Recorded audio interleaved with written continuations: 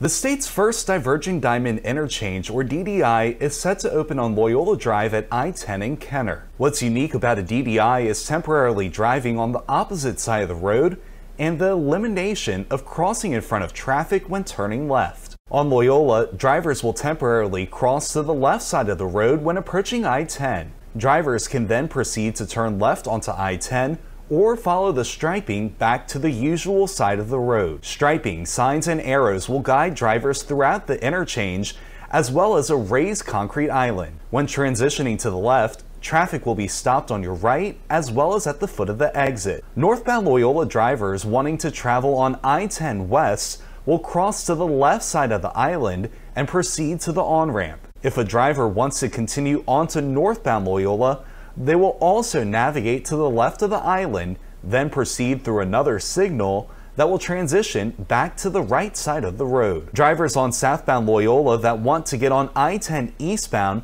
will also cross to the left side of the road to access the on-ramp. If a driver wants to continue, they'll also navigate to the left of the island, then proceed through another signal that will transition back to the right side of the road.